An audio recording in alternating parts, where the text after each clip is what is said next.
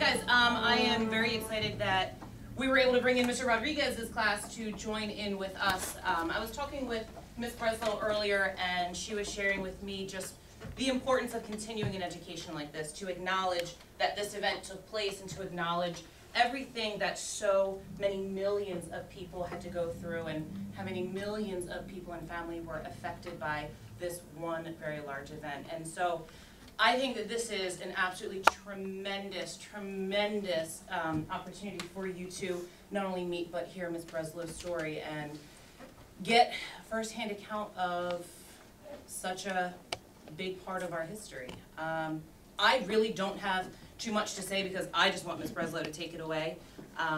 If you could help me welcome her, please.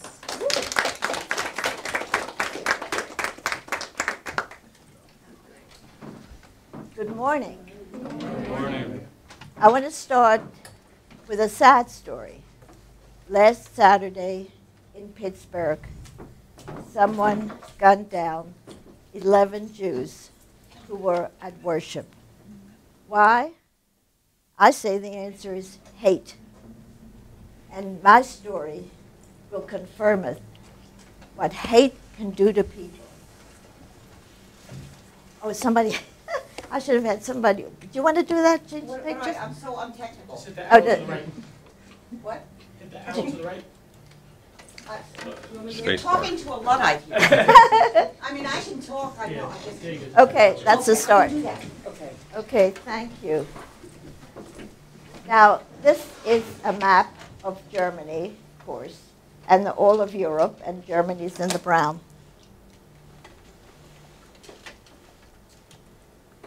This is my favorite picture of my mother as she's contemplating her future way back in Germany in the 1930s, 1920s. Now, Mom told me that before Hitler came to power, the Jews lived a normal life among their non-Jewish neighbors.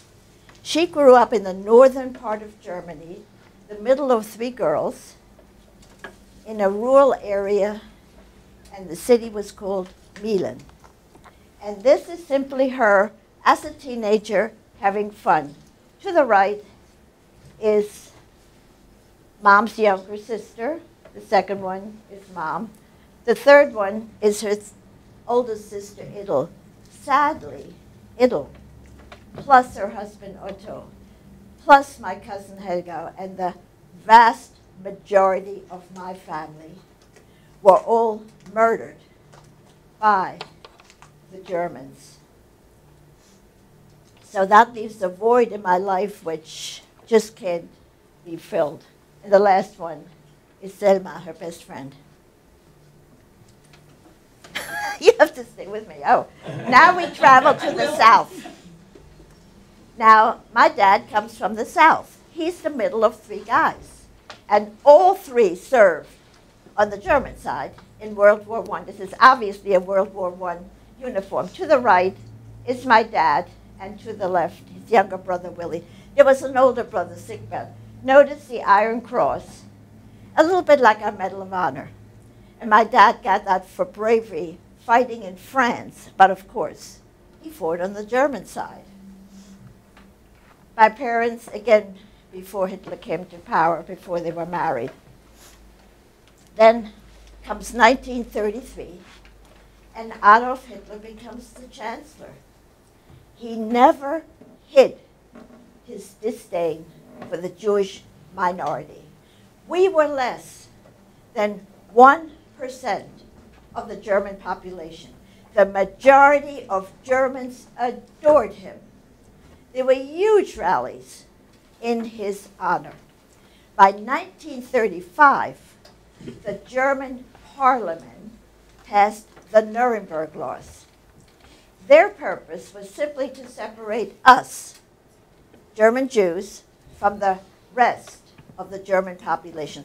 I'm only going to touch a few that affected my life. I was born in the southern part of Germany in a big city called Stuttgart, but lived much further south in a much smaller town called Kirchheim unter Teck. In Kirchheim, there was a very tiny Jewish population. This is our home. It takes up a whole block. The bottom is, we had sort of a dry goods store. And the middle, I think I have a pointer in here, which would be helpful to me. And the middle is our residence, and all the way up top is the, we had rented out, up here we had rented out to a couple. Okay, this is another picturesque picture of Kirchheim. This is our home. And this, remember, we're back in the 1920s and 30s, is our main street. And I remember shopping with Mom lots and lots of times. Now, this is one of the almost daily parades. Mom told me on almost a daily basis, there were big parades in Kirchheim, which is a small town, all in honor of Adolf Hitler. And the people were very enthused about their new leader, Adolf Hitler. Now, the first Nuremberg law that affected me was the one that no non-Jew was allowed to continue working in a Jewish home. We had a live-in housekeeper. Her name was Sophie. She and I shared a bedroom. We ate most of our meals together. She was my best friend. And when she had to leave us, my first heartbreak, another law. No non-Jew was allowed to shop in a Jewish store. And I remember curled up in our windowsill in front of our large display window, I watched two members of the Nazi party in full uniform with rifles slung over their shoulders, marching back and forth in front of our front door. Needless to say, we lost all our customers, and of course, Dad was then out of business. This isn't, can we go back to the other for a second? This is another store in Kirchheim, not ours, but a Jewish store. And you see the guard here, and this is their front door, and I'm sure they lost their business just like we did. This is Sophie, our housekeeper, and Hedwig used to take me for walks, just a kid, and that's me. Just for a little levity, because it's not a happy subject I'm talking about, but I found this, and we have a holiday in Germany called Fastnacht, a little bit like our Halloween, which is coming up, only the Germans liked parades. So on Fastnacht, there was a huge parade in Kirchheim, and a lot of the people in the parade had these aprons with large pockets, and they see somebody like me in costume, and what do? They throw candy at you. And I kind of like that holiday. This is my kindergarten class, that's me. And this is my first day of school. Everybody got this cone, it's filled with candy. Now, the last Nuremberg law I want to talk about is the one that was, for me, the most traumatic. And that one is, no Jewish child was allowed to continue attending public school. I was in first grade at that point, and I remember after class, the teacher calls me to her desk, and in a firm voice tells me, I can't come back to school because I'm a Jew, which for me was very bewildering and hard to understand. I remember wandering out into the schoolyard, and the friends I'd come to school with that very morning, well, they'd left without me. And the only ones left in the schoolyard, a handful of young German boys who followed me home, taunting me all the way. But I had a very best friend. Her name was Marianne. We'd been playing together almost since we could walk. She waited for me that day, walked home with me, tried to comfort me, but I never saw her again. Finally gathered my courage and said to Mom, what happened to Marianne? Why did she also stop playing with me? Mom told me when her dad came home from work that evening and discovered she tried to remain my friend, he took off his belt and beat her, making her promise never to talk to me again, and she didn't. Needless to say, my life became very, very lonely. You're ahead of yourself. My life became very lonely after that. I had no friends to play with. I was totally boycotted. All my former friends, all the other kids in Kirchheim, not one played with me ever again. And of course, I had no school. But so much worse was to happen to German Jews. The next big catastrophe was November 9th, 10th, 1938, called in German Kristallnacht, in English, the night of the broken glass. And that's the night we Jews lost all of our civil rights and our civil liberties. 400 synagogues were burned to the ground. Old Jewish men in their 80s and 90s were actually dragged from their beds, dumped into lorries, taken to concentration camps. The Jewish stores were broken into.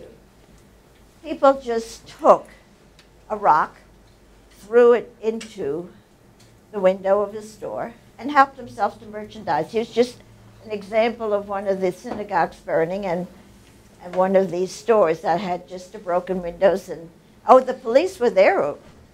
But what were they there for? To keep the Jewish owner from going into his own store trying to save some of his own merchandise.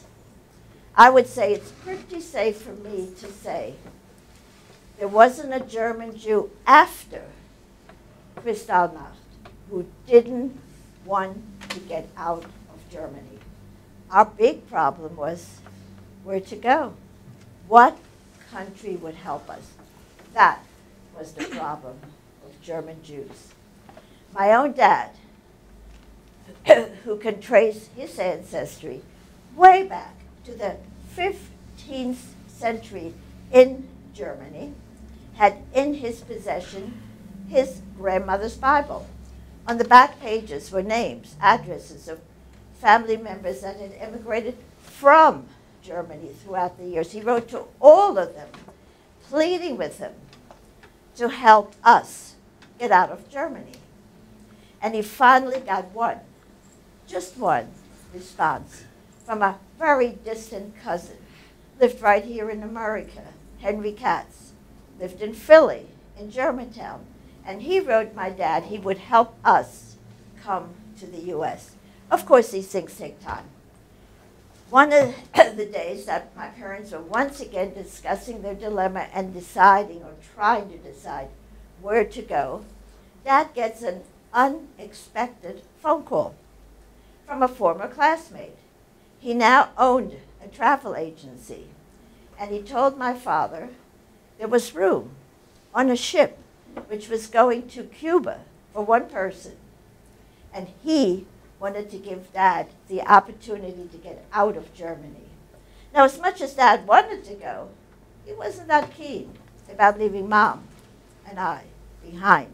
It was my mother, in her wisdom, who insisted this unexpected opportunity, go, leave, which he did. But before he left Germany, he had to sell our house. Now, years later, he told me, of course, there was somebody in Kirchheim perfectly willing to buy our house. But the sale never went through because the head of the Gestapo in Kirchheim also wanted our home. One day, he's called into Gestapo headquarters. They gave him some papers to sign. He read them when he realized he's almost giving his house away, so he protested. And they laughed at him, and they said, don't sign the papers. But the papers you need signed to get out of Germany, we're not going to sign. So, of course, he signed, and he left. Now Mom and I were homeless. So we moved back to Stuttgart, and we live in, here you'd call it a boarding home. Now, my mother had already purchased 2 more tickets on another ship going to Cuba.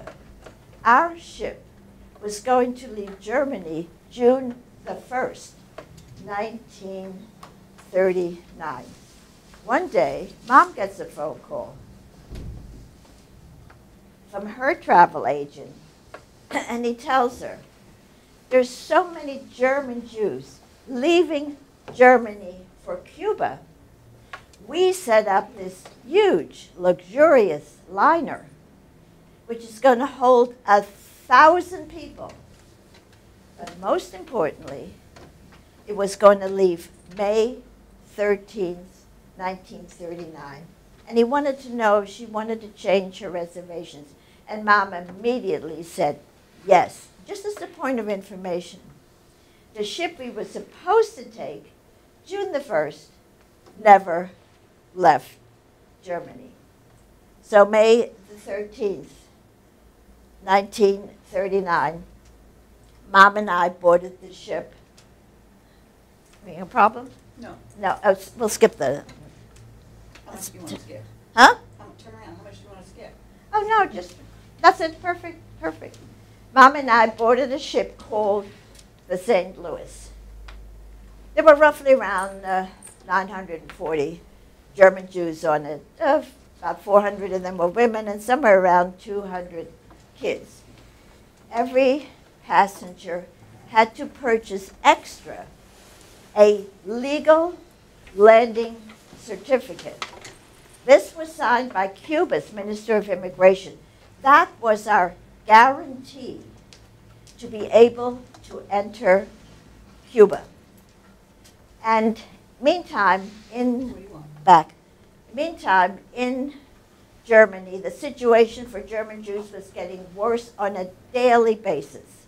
One day, a decree had been passed, and suddenly, every German female had gotten a middle name, Sarah, and every male had one, Israel. That's what this is about. This is Mom's passport. The J stands for Juden or Jew. And Ellie is Mom's first name. Sarah, courtesy of the German government, Rutlinger's last name. And I'm with Mom. And this is Dad. His first name is Gustav. Israel, again, courtesy of the German government, Rutlinger. The voyage itself from Hamburg, where we started, you can see it here, going all the way Atlantic till we finally reached Cuba. And here's the time factor of the voyage itself. This is just one of the decks, Mom and I, on the ship, the St. Louis. Now, for me, it was sort of a little bit of an adventure. Mom had told me we're going to Cuba to be with my dad. I was always a daddy's girl, so I was very happy to be able to go where he was waiting for us. The ship itself had 8 decks. It had a large toy room with all kinds of toys and games and books to read. There were 2 swimming pools, one for non-swimmers. Well, that was me. So there was nothing not to enjoy. Now, about 3 days prior to arriving in Cuba, the captain gave a ball for the passengers. And I remember sitting in, in our room arguing with my mother, which was nothing new for me to argue with her, that I wanted to go to the ball. I saw her getting dressed to go out. And to me, I didn't know what a ball was, but I thought it was some kind of a party. And I saw no reason why she should go and I should have to stay and go to bed, which is what she's telling me to do. Anyway, she insists I put on my pajamas and go to bed, so I did that. But when she left to go to the ball, I got dressed again. And I followed her, a long, wide corridor on the ship. I already heard the music. They were having Strauss waltzes, and it was a big orchestra. And I peered, there was a big staircase. I just peered down. I saw the ballroom. And what I saw was adults, like here, this is Mom, dancing, having what looked to me like a good time. But after a while, I got bored, and I just was happy to go back to bed. Why were they so happy at this point? Well, they were 2 days away from freedom. They'd be in Cuba. They'd be free. They'd be able to lead their lives again. That's what came to my mind. But our day of arrival in Cuba, I will always remember. I remember being very excited. The ship arrived very early in the morning, somewhere around 5 a.m. Mom and I had an early breakfast in the ship's dining room when the loudspeaker beckoned us on deck. And as I looked overboard, I saw my dad. He was standing up in this tiny little rowboat, which was just bopping back and forth with the waves. And he was waving up at us and smiling. I'm sure I smiled. I was so happy to see him. Years later, when I asked him about it, he told me he'd been so eager to be together with us, his little immediate family, that he stood vigil on the shore in Havana throughout the night. And the moment the ship docked, he paid a Cuban to row him as close to us as he was legally permitted. Then every day I would say to my mother, "When are we getting off the ship?" Her answer was always the same. "Tomorrow," is what she said. Now, to give you kids a background so you know what am I talking about. What had happened was that even though we had paid for the legal landing certificates, the Cuban government would not allow us off the ship. We could not enter Cuba. Now, prior to our ship landing, which included my dad, there were many other ships, all German Jews, all going to Cuba. No problem. We were the one ship that was stopped. And what is rarely mentioned, but it's important to me, that there were two, I believe three, but I'm positive of two ships following the St. Louis. On the other ships were German Jews. They had purchased the same legal landing certificates we had. Now, when the captain of the other ship saw that we couldn't get into Cuba, what did they do? They turned their ships around and went back to Germany. It took me over a year to learn what happened to these Jews. And I finally learned that once they reached Germany, the German government told them they're not citizens anymore and wouldn't let them into the country. So they were immediately taken to concentration camps. This would have been our fate if Gustav Schroeder, our captain, my hero, you know every good story has a hero. Mine is the captain of the ship. Gustav Schroeder was a German captain, the shortest captain in the German Navy. But to us, the passengers, he was 6'10". He was definitely our hero. He was getting cablegrams from the German government to bring the ship back. Meantime, the whole story became worldwide news. You notice all these little, this is before the computer and internet, etc. These little, they had newspaper reporters on them, and this, of course, is in St. Louis. Again, our story became worldwide news. Now, our captain was sending cablegrams to your government. The president at that time was the Democratic Franklin Delano Roosevelt. He just ignored all the pleas from Gustav Schroeder about letting us into America.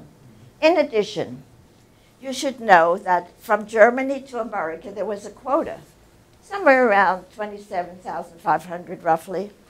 All of the passengers had very low quota numbers because in 1939 the German people were quite content under the Nazi rule. In our case, we could have legally come to the U.S. two short months later, and Ellis Island was still open in 1939 had the president allowed us entry, which he did not. Okay, so that gives you enough of a background. Let's go back to the ship. One day, and this is sad, in Cuba, getting a briefing on what is happening on the ship. You can imagine how he felt. I mean, they had absolutely nothing that they could do to help us. I forgot what the next picture was. Oh, this is years later. Mom's friend who lived in Switzerland said, she said this was front page of the, like we have a Wall Street Journal and a New York Times, and this is Mom and I. So the news was definitely worldwide. This is my hero, our captain, Gustav. By the way, this captain had a young wife and 2 little girls in Germany, and he was now getting threatening cablegrams from the German government to bring us back. According to my mother, he had a meeting with the adults, and he promised them that under no circumstances, none, would he ever take the ship back to Germany. So, going back to 1939 and the ship, one day I'm playing on deck, and I feel the lurching of the ship, and I realize we're moving. So I panic, and I rush into Mom's cabin only to see her lying on her cot, sobbing uncontrollably. So I wander up on deck, and there were the adults, men and women, and the tears are streaming down their faces. I don't know what's going on. I'm 8 years old, but I certainly know I'm going somewhere. My dad's in Cuba, but I hadn't a clue as to where I was going. I would have been even more scared if I realized the adults had no idea where we were headed, and our captain was desperately trying to find a place to put us. We passed the Miami coastline so close that every passenger aboard the ship could easily see the shimmering lights of Miami Beach. That's how close to Miami we came. One final cablegram, it's all documented, was sent by our captain, Gustav Schroeder, to your president, pleading with him to allow the 200 kids aboard the St. Louis sanctuary, to which he did not respond. I personally think he did respond. And this is how I think he responded. Coming directly from Miami Beach was a U.S. Coast Guard cutter with guns. I remember waving to the captain. I was sure he was here to help us. But the truth was, his orders directly from the president were, get the ship out of American waters pronto, which he did. So then the St. Louis began to circle the Atlantic Ocean. Of course, by that time, supplies were getting dimmer. Luckily for us, there was a Mr. Trooper who was the head of an organization called the Joint Distribution Committee. And it helped people in distress. And he was able, he was situated in France, he wasn't from the US, able to find 4 countries to take us in. And those 4 countries were England, Holland, Belgium, and France. And of course, the whole tragedy of the St. Louis was that when Holland, Belgium, and France was overrun by Germans, not all, but too many of the passengers were recaptured. Now, the entire ship went to Antwerp, Belgium. In Antwerp, I saw another ship coming toward us, a much smaller one, and roughly around 250 of the passengers went on that ship, and their destination was England. And I'm happy to say every one of them was saved. Mom and I went to Holland. There were 181 of the passengers that went to Holland. And I remember boarding a much smaller boat. And as we were gliding along the Dutch coastline, which was very hilly, it looked to me like there were hundreds of Dutch people on the hills. Some of the women with those fancy hats, some of the men wore wooden shoes. At any rate, when we passed, they all clapped and cheered us on, which made me feel a little bit better at that point. We went to Rotterdam. And in Rotterdam, we were placed in a detention camp, which was called Rotterdam West. Their mom was put in what they called an adult compound, and I in a children's compound, so we were separated. Now, I'd be the first one to tell you, of course, there's a huge difference between a concentration camp and a detention camp, but our detention camp had a high barbed wire fence. It had a closed gate. There was, of course, a guard at the gate with a gun and dogs. You could only leave if you got permission from the commander, he was called. That was the guy who was in charge of the entire compound. All I remember basically about the camp is, one, I was always hungry. I don't want to imply we were not fed, just not enough.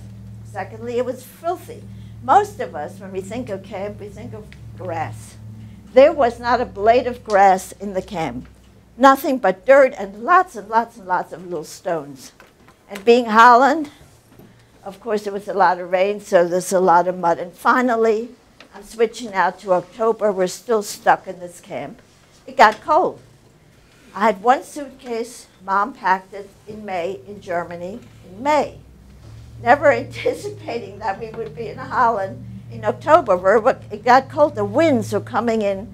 It was right off the Atlantic Ocean. I could have walked into the Atlantic Ocean. There was no barrier there. So coming in from the Atlantic Ocean was the winds were terrific. I got a severe eye infection, just the rim of the eye, which turned very red because, of course, there was no doctors there to treat it or anything like that. What was another picture of where I am at this point? Oh, this is when we arrived. As I said, the ship went to Antwerp, and it was to Dad, who was still in Cuba, and it just said that we landed safely in Antwerp. This is just a few of Mom's friends. She borrowed me for that picture. Obviously, it wasn't the 180, but you notice this bunch of young guys here. And these were her friends from the ship. And I got a card. My favorite Uncle Willie, who was Dad's younger brother, later he and the older brother walked illegally all the way to Shanghai. That is a different story. But he was still in Germany. Notice Hitler on the stamp here. And he sent this to me in camp to see how I was doing. Now, before I get to this, I want to say that the two good things happened in the camp that I recall. One day this big truck comes in from the Joint Distribution Committee. It parks in the middle of the children's compound. The back opens up and out spills, lots and lots and lots of children's clothes. I remember watching other kids just get clothes, but it finally dawns on me, I don't have anybody here to help me. If I don't do for myself, it just won't get done. So I see this little blue coat I had my eye on, and I grabbed it. It's a bit small, but it was warm. I lived in that coat. I wore it during the day to keep me warm, and I slept in it to keep me warm. The only other nice event I recall is one day Mom came to the children's compound with a raw egg. We went to the bathroom. She put on the hot water, which of course remained lukewarm. The raw egg remained a raw egg. Let me tell you, kids, that was the best egg I ever ate. Why? I was hungry. It was that basic. So now, skipping, Dad comes to America from Cuba. Sends Mom this cablegram, which just says that he just arrived in Cuba, in Miami, and he's rushing to Washington because this I want you to understand. Every person in the detention camp I was in could have legally come to America. The 2 months were way over. Only they needed help. Somebody in the U.S. or some agency to bring them over. We Mom and I had to help my dad, of course. Unfortunately, he couldn't help anybody else. Then he continues to write that he's going to Philly and he's going to get us an apartment, which is pretty optimistic considering that we're still stuck in the detention camp. At any rate, Mom gets permission to leave the camp and visit the American consulate. He said to her in Rotterdam, "There's no more ships leaving Holland." He recommended to my mother, this is amazing, stay in the detention camp until the war's over. Now, when we were in Holland, the war had not begun. The adults knew that eventually the Germans would be going into Holland, so they're expecting a war. And he's telling her, the war that hadn't started, she should stay in the camp until that war is over. Well, I think anybody will recognize that is not good advice coming from the American consulate. She had very, very few avenues to be able to get to the U.S. So her next step was to go to the commander, the person in charge of the compound. Now, since I have time, I'll tell you a story. I share it sometimes. I don't know that kids always like. It's about the stamps.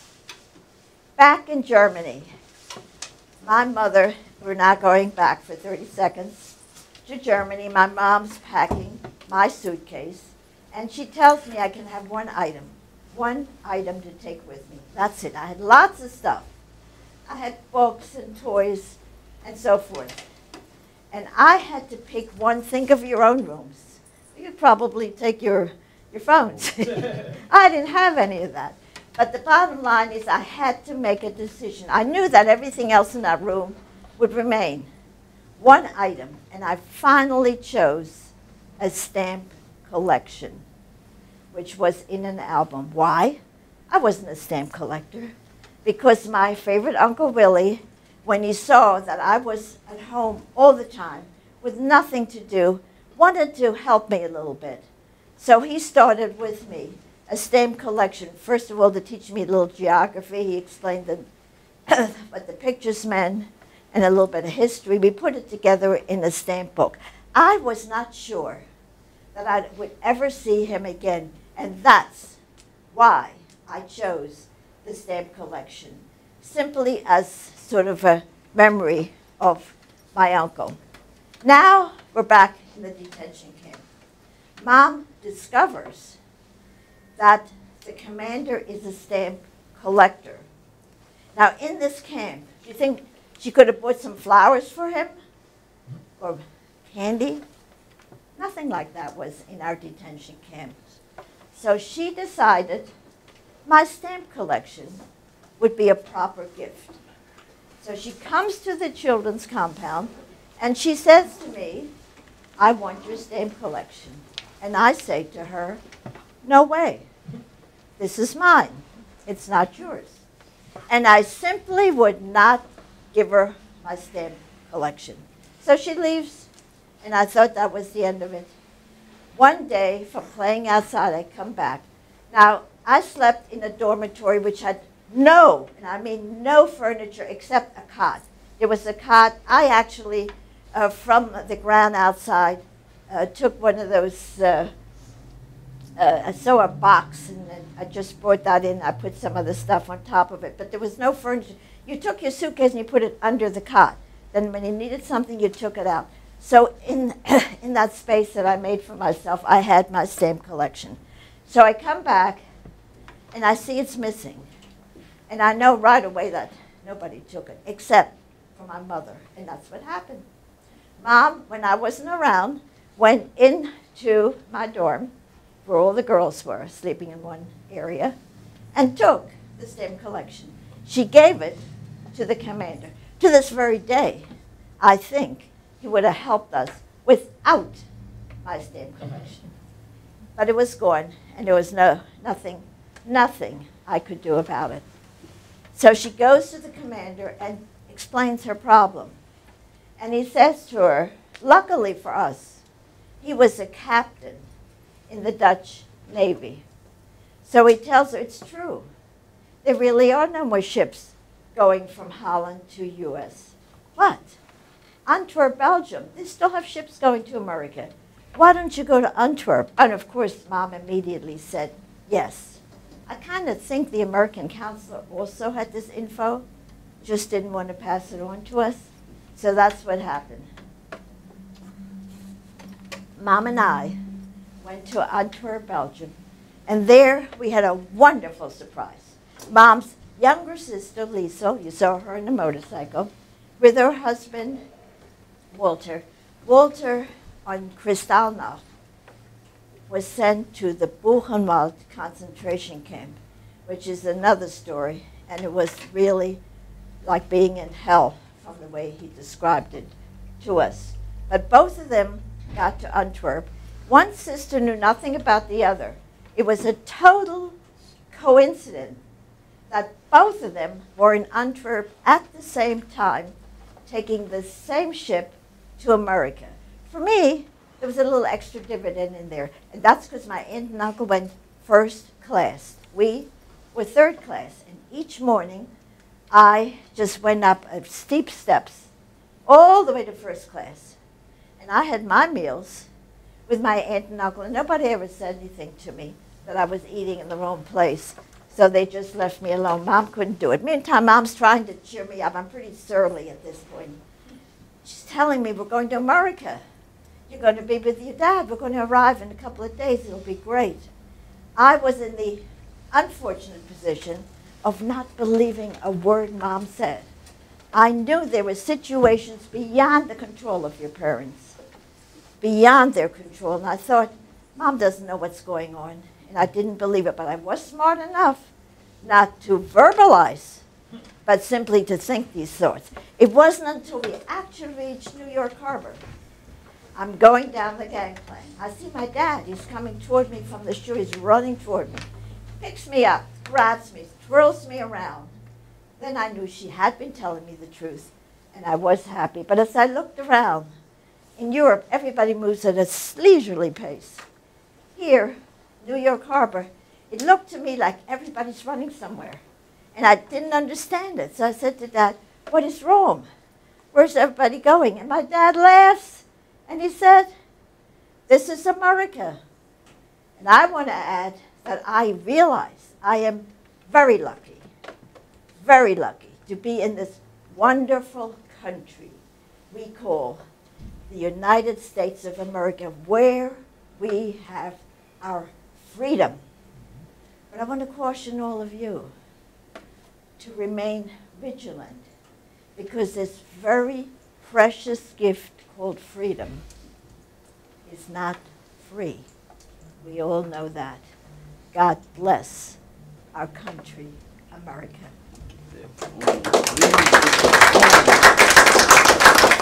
What other picture is there? I'm sorry. I get carried away and forget it very quickly. This is just, sure. This is today you call them green cards when we arrived in New York and read them, which was November the 10th.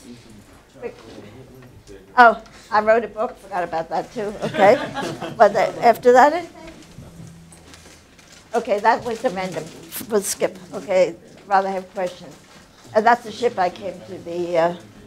That's a totally different. Came to the U.S. They have these, very briefly, these stones now in Germany in front of Jewish property. And somebody in Kirchheim had sent them to me, aunts and uncles. As I said, most of the family perished in Germany. They're now in front of it says very clearly here, Wolf, that's him, was deported in 41, and he ended out in Ribe concentration camp, etc., and she's up there, Babette. The thing is that they have these plaques in front of the houses of the, I don't know what the point is of that personally. This, again, my personal opinion. But she sent it to me from Germany to show that my family, that plaques in their memory, which doesn't do them any good. They're dead, but okay. All right, I hope you kids have some questions for me. Yeah. Okay, so if we have any questions, I know my class you were thinking about questions earlier in the day of things that you could ask. So just to kind of open the floor if anybody has any questions. Like I'm sure that like losing your whole family still hits you, of course, but like are you at a point in telling your story where like you're perfectly comfortable with saying it and it's like more of like a powerful message than like a sorrowful one? The second, yeah. I'm perfectly comfortable. I've been talking for years and years. And I just think history, if we don't learn from it, we're just doomed to repeat it. And I see in my own lifetime history repeating itself. Anti-Semitism is becoming worse, particularly in Europe, but it's starting to hit, you know, that synagogue that was where the innocent people were just shot because they're saying prayers on Shabbos, on the Saturday. So I figured kids your age and so forth will learn that hate just grows and gets where it doesn't stay. It started with the Jews in Germany. It sure didn't stop there. It goes on and it grows. Hate just grows. And I don't know why evil. I think people are probably born evil or good. I mean, this is just a personal thought of mine. I don't know, but I think it's important for you kids to understand what hate can do. And I mean, it's really evil, hate, whatever you want, it's the same thing. The bottom line is to stop it from happening. One of the big problems with the Germans were, we call them bystanders now here. They just didn't do anything. There is no way in hell that the Germans didn't know what was happening to the Jews. That's impossible. It is impossible. People are taken out of their homes, and there's just no way of them not knowing. So many of them, what did they do? Nothing. They did nothing. And that was the mistake.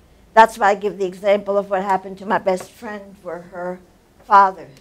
Instead of saying, if he was a good person, good for you. You know, the German government, the Nazis, did not come near my house to say, don't you dare play with this child. I didn't get a sign that said, nobody can play with you. You know, you have to stay alone. No. These were the people in Kirchheim's own decision.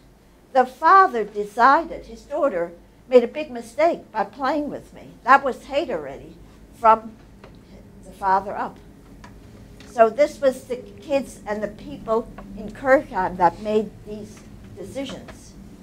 It didn't come from higher up. There's no way this entire situation with the help of the actual average person, just not sitting by and doing something. And I'm hoping that if we ever have problems here, you kids will step up and make sure that it's nipped in the bud, because it just grows and gets worse and worse. It's all part of the education. Did that answer your question? Yeah. Good. Another question? Oh, yeah. When your father left, did you ever like hold a grudge against him? Like when you guys like met with each other again, did you just forgive him? Or? Oh, I missed him. I was always the daddy's baby. I had many arguments with Mom throughout my life, and she was a wonderful person, but I was just the daddy's baby. I just missed him. I didn't think, I didn't know what was going on. And it was never explained to me. So as I said, this is why I said on the ship, when I asked Mom what's happening, there was never an explanation. Well, we're having trouble leaving the ship. We're having trouble going into Cuba to be with your dad. The answer I got when I said, when are we leaving? When are we going? She says, tomorrow. That's not an answer, but that's the answer I got. So I didn't understand anything. I just thought, well, we're here for, you know, when you're 8 years old, you don't think, well, now, let me see, we're here a week, there's something wrong. Well, I should figure out what's wrong. You don't think that way. You go back to playing, and you assume that you get off, you know, and that's all. You don't, you know, your thought process doesn't work that way. At least mine didn't. So no, I never thought there was, I was grateful. You know, if my dad hadn't listened to Mom, if he hadn't left, I wouldn't be here sharing my story. The people that were with us in Holland, in the detention camp, were family units. father, mother, and kid. That would have been us if we'd all gone together on a ship. So he would have been stuck with us. The fact that he was able to come to America and bring us over is what saved our lives. I mean, a lot of things saved me, but that was one of them. So if nothing else, I was grateful to him for, you know, for being there for us. That's how I saw it. So when, I mean, I'm sorry. Have you been like listening or watching the news and stuff like that from when you were younger up until now? Well, I went through a whole a period where I certainly did not watch the news. I was 9 years old when I came to America. I didn't know the language or anything. It was a very, very, very big adjustment for me. Oh, so you're saying you haven't like watched? Well, meantime, I'm a no lady. So, of course, I'm watching the news. I'm exceedingly interested in what's going on and increasing anti-Semitism. I'm very disturbed what happened in Pittsburgh. It's very close to us, Philly, Pittsburgh. We're all in Pennsylvania together. That, you know, it's just amazing how easy it is for certain people to just hate enough to kill people you don't even know, and so meaningless. It's worse than just the Jews. Like, Yes. I'm not saying it's not like it wasn't bad, but that's bad too. It's worse than what you think. Like it's not just that just happening. You're absolutely correct. It's just a lot more. You're absolutely correct. And I think you need to be notified too. If you Yeah. want to know things like that, I know you don't want to like. I just think you should be. I think you should know. Of course, you're right. It's the world. But I thought that by sharing my story, it would just emphasize the importance of getting involved and being so. You know, I can only share my story, what happened to me, and what can happen when these dreadful things go on. And you're right. I mean, the way the gypsies, that's a totally different story, were treated in Germany was beyond belief. So, and so on. So, Anybody else have a question? Yeah? What did your necklace mean to you? I'm sorry. Your necklace. My necklace. Well, interestingly enough, this is from Israeli bonds. If you buy Israeli bonds and you buy a certain amount, it's like a little reward kind of thing. But if the message, if this necklace is the message, it's about the state of Israel. You know, during the Holocaust, there was no state of Israel. It was called Palestine at the time. And many Jews wanted to go to what was called Palestine, including my parents. But at that time, the English government had what they called the white paper and kept Jews from coming into Palestine. If there had been a state of Israel, every Jew could have been, I can't say every because one never knows, but most Jews could have been saved. The problem was the world was complicit. The St. Louis, everybody knew what was happening on the ship, even without your cell phones and all that other stuff you have today. And what did they do? Nothing. That's why it took a lot of extra work on this from Mr. Trooper to find us. He didn't realize at the time that when people went to Holland, Belgium, and France, he didn't think, oh, well, that's going to be invaded by the Germans. This is no place to put them. You know, he just thought, well, thank goodness it's a country to take them, and that all came in the future. Did you ever feel resentful of anybody not doing You have nothing? to speak a little bit louder, I'm sorry. Did you ever feel resentful of like no other states? Resentful? People who didn't help. Like, did you ever? Did that ever develop into a resentment or a bitterness towards, you know? Well, all this resentment, bitterness is just a waste of energy, the way I see it. I mean, you try to improve and do something about it. It doesn't help anybody or anything if you just become resentful or full of hate or it doesn't change anything. That's exactly right. So it's to me just wasted energy. No, but they should have. More should have been done, and that's why I go telling the stories so that if We have problems in the USA. And, you know, this freedom is really important today. It is easy to get a regime that is not for freedom. It's very easy, like Venezuela, et cetera, these states that were free. That is the most important thing we have going for us in this country. Freedom, that we can select our legislators. Be nice if we did it more civilly. But the point is, that's what freedom is about. And until you lose it, you don't know how important it is. German Jews had totally lost their freedom. Look how it started with the Nuremberg laws. First, no non-Jew could work in a Jewish home. If enough non-Jews working in Jewish homes had said, I'm not going to stop working here. I like my job. I like the family I work for. Why should I stop working? No. What Sophie did was just leave because the government told her to do so. Are you following me? How this process works? Okay. Does it upset you at all that there are still people who speculate that the Holocaust didn't happen? Well, I mean, it's so absurd. There is so much material. It's one thing, the Germans, material on the Holocaust, that when you hear things like the Holocaust never happened, it's such bull. I mean, the people who say that, they know the Holocaust happened. They're trying to influence people that aren't aware of it. Again, which is the reason I go to school. If somebody said to you, you know what, the truth is it's still a bunch of lies. Jews are making up this story. The Holocaust really never happened. It's just a bunch of, you could say, well, that's not true.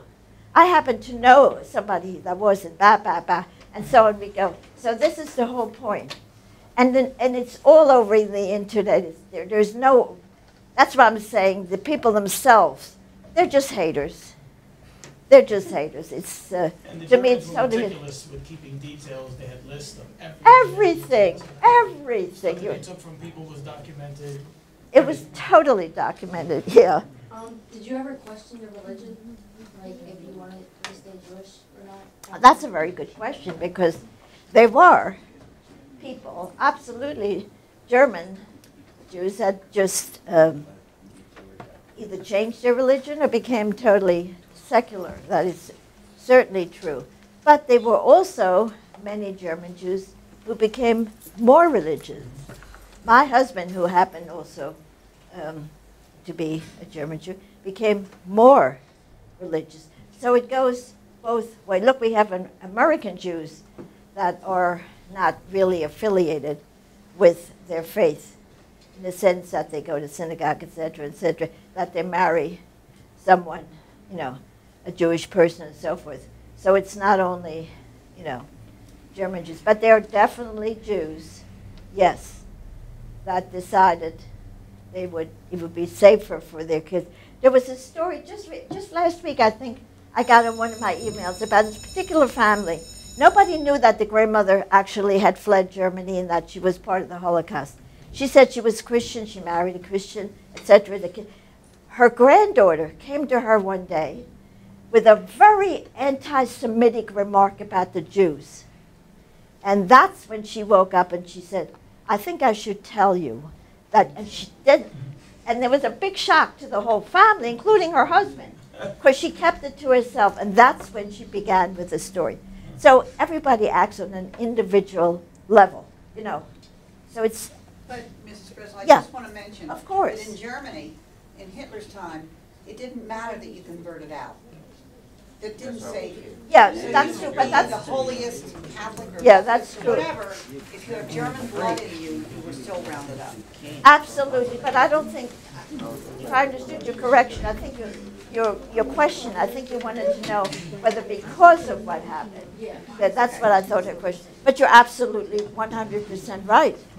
It could be 1/4, and then it got worse and worse, yeah. You had a couple of hands back here, these two. Oh, young I'm ladies. sorry.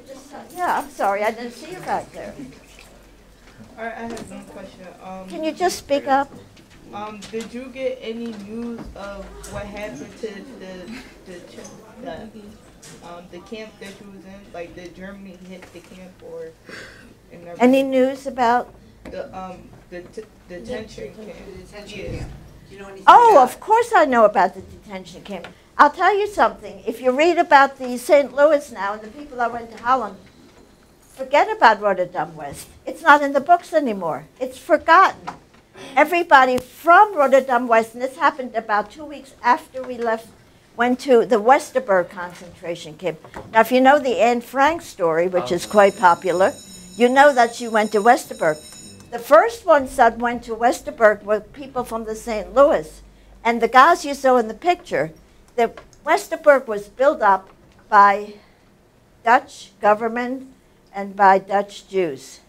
And some of the volunteers from Rotterdam West that were still in that camp went to the Westerbork camp.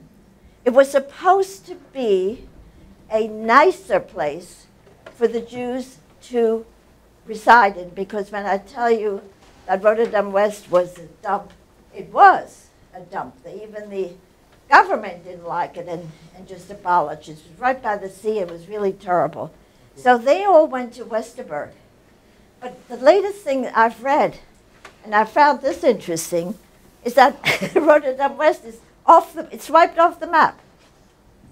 So very few people, once I kick the bucket, I don't think anybody will ever know about it. They'll all say, because this is what they said in the material I read, people from the St. Louis, Holland, were then sent to Westerbork. And it's not true. I know that I was there. But afterwards they did. That's where it came from. They did go to Westerbork. And years later, I went to Westerbork to see it. And it was a huge place. It was not a death camp. What happened is, there's a certain amount of people allowed in, maybe 400 or 500.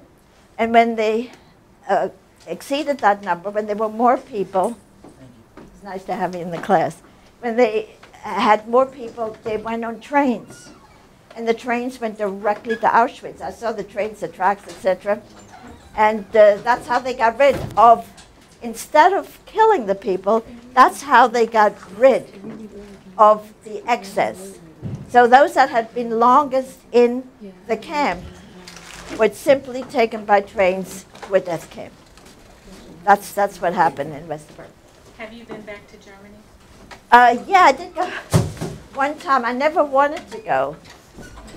But I did go back one time because, as I said, you're welcome. I'm so sorry. Right now is a couple students. Oh, well, of course, I understand. I've been at school. I understand. I realize. It was nice to have you in the class. Yeah. You got to go, you got to go. On the basket. Sure. Anyway, my husband also, he came from Düsseldorf, a large city, totally different story. But he got an invitation. Mom and I got an invitation to go back to Kirchheim, where we came from. My mother got the invitation. And I thought to myself, at that time, I'm going to do exactly what my mother wants. If my mother wants to go back to Kirchheim, I will go with her. If she decides she doesn't want to go, I won't go either. So she read the letter. She doesn't say a word to me. She takes it, dumps it in the trash. I kind of knew she didn't want to go. But years later, my husband, and he knew I didn't want to go back to Germany, got a big letter from Düsseldorf inviting him to come. And he said to me, I'm going. You can go, you can stay. I'm going.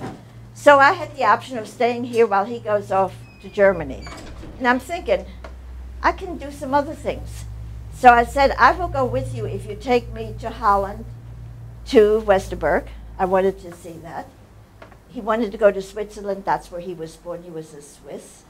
And if you think, when I try to tell you, since I'm talking about him, about how other governments acted. Now, my mother-in-law was Swiss. Born in Switzerland, Switzerland citizenship. She went to Germany after college to work. Never gave up her citizenship. Married a German Jew, lived in Germany, and my husband and his sister were the result. When Kristallnacht happened, she wanted to go back to Switzerland. They couldn't keep her out. She was Swiss. They would not allow her husband to enter Switzerland. They couldn't keep the kids out, so she and her 2 kids moved back to Switzerland. From Switzerland, they had no problem coming to America. Not too many people in Switzerland wanted to leave. So they had no problem getting in. She got him out, and I was telling that to the gentleman he left, that my father-in-law got to America December the 5th, 1941.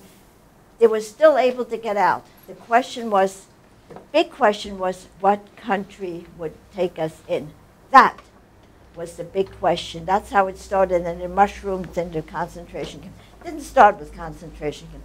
It mushroomed, it got worse and worse and worse. And that's the problem with these situations. That's why you kids have to make sure that it never happens in the USA. You have to be active. You have to speak up.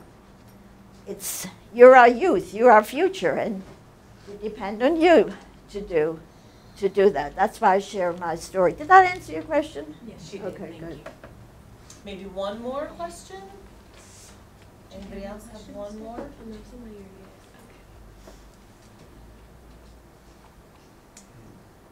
Do you have another? any kids? Sorry. Yes, yes. I have 3 kids, yes, yes, yes. And they know about the Holocaust. As I said, I was speaking for many years, and when my son was about 10, 11, I made him go with me. I went to he was not interested in going with me to schools. And I said, okay, you don't have to stay in the room. You can take a book, but you're going with me. So there were times that he was in a room. I don't know whether he got bored or what, but he left the room, and I found him sitting outside reading a book. I didn't scold him or anything. I did as much as I could. I was right. He was right there. He could have listened if he wanted to. Also, the Holocaust in our house was brought up constantly. What do you mean? I don't want. Kids used to say, so send this food to a camp for somebody else. I don't want to. I mean, you know, it's the old story of if I had been, you know, way back when, I would have been thrilled to have a nice dinner like this or something like that. And they're picky eaters, they don't want to eat, so send it to people that need the food. You know, I mean, my kids fully aware of the whole, no, they are families where it's not discussed.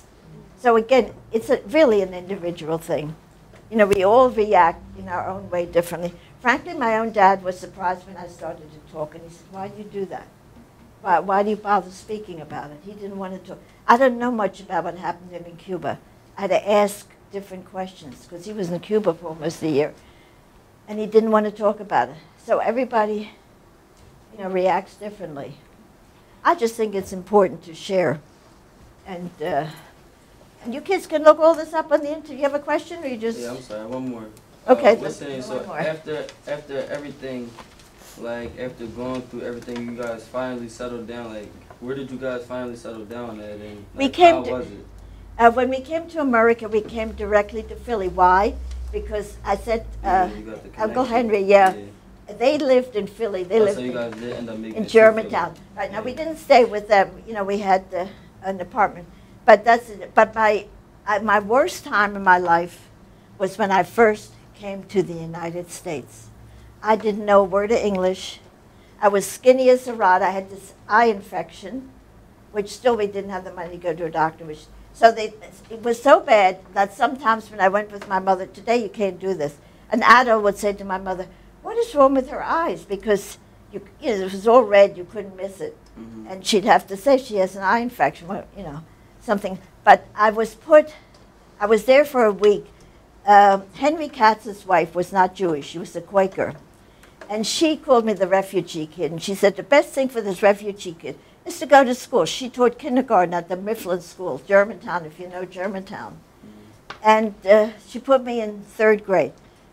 My first day in the Mifflin School, I was surrounded by a gang of kids, all saying something like hello. I had no clue what they were saying because nobody was there to interpret for me. I was put in 3rd grade. I sat in the last row in the last seat. The guy in front of me would pass me a piece of paper. I had a pencil. I had no clue what the teacher was saying. I handed a 0 paper back every day for an entire year, 3rd grade. Empty, not a word on it. Believe it or not, when I got my report card, which I had to show to my mother to sign, I got a S, satisfactory, in everything. I still to this day can't understand that. So my mother thinks I'm doing okay, and she signs the paper. I did not share my problems with my parents for a very good reason. When I came home from school, the discussion was all about her sister who was sending letters, get my daughter out, what the hell is wrong with you, you know, get her out, you know, things are bad in Germany. And they're discussing this, they're trying. And that's what they did. So my problem, no friends, how could I have friends? I mean, it's not like the American kids didn't want to be friendly. Sometimes a girl came over to talk to me. I didn't know what she was saying, so then she left. I mean, you have to converse. You have to, it's a give and take. So if you talk to someone who doesn't respond after a while, you say, well, what the heck? And you know, because to me these were small problems compared to trying to get someone out of Germany so she won't die.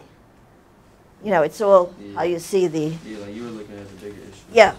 And you said you still had to rescue your family? There was still family back in... Oh, absolutely. Oh, okay. Absolutely. Lots of family, most of the family. All right. Yeah, one more. Yeah, one more. One more.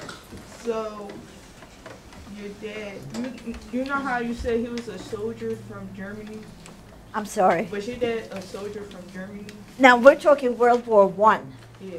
Not only was my dad a soldier, all German Jews, men, you know, at that age level, served in the German army. I was just trying to explain that he was the middle of 3 brothers. You know, there were 3 guys. And all of them served during World War I on the German side. They were all serving in France. My dad got the medal because he happened to, I think what he never wanted to talk about it, but the little story I got was, it was simple. The Americans were like just shooting, and some of the buddies were like in shooting range, and he rescued them, something like that. I have a question. Yeah. Did he give y'all like the advantage for y'all to leave, like than the other group? Did he have like, the advantage? Because of the fact that he was a soldier during World War I, did that help you during? Not only did he not have an advantage, I read stories later of where, you know how we have here for the GIs that have lost their legs and all kinds of horrible things happen to American GIs that are stuck in vet hospitals. Later on in the war, they took these Jewish vets, they took their wheelchairs from them. They just dumped them somewhere. They took these are the veterans, these were the heroes, those that really did some super things to help their brethren in the service. They took everything away from them. It did not help one iota, whether you were a hero there or not. No help at all. None. 0. That is crazy. Good question. All right, guys, thank you so much for your attention and questions. I want to thank all you kids. You asked some terrific questions. And if you guys could thank Ms. Breslin. Thank you. Thank you. All right, guys, you're on to your 4th block. 4th.